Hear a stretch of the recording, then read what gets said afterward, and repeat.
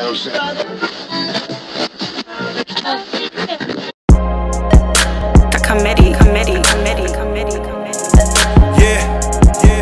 You are now listening to the sultry sounds of Frankie Baby and Miss Hollywood.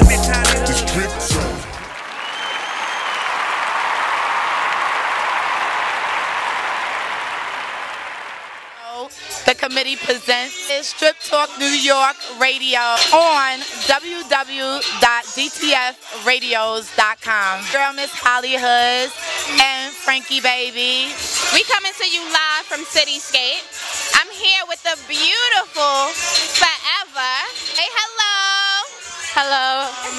So what made you choose to be a dancer, exotic dancer? Well, I believe in working smart instead of working hard for the most part. I don't have any moral issues with stripping at all. So for me, it wasn't a hard thing. I would just have to worry about what other people think. And when you get older, after a while, you start wanting to work more for yourself and helping yourself. So I can't really have a problem with what anyone else thinks. They don't help me with my bills at all. And I like dancing.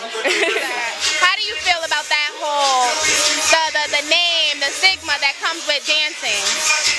For me, the people I have in my life, I don't deal with people that make broad statements like that. Like if you're willing with customers, how would you handle the customer? Well, a customer, if he's there to give me money, that's a difference. Okay. So I'm gonna listen to why he's saying that.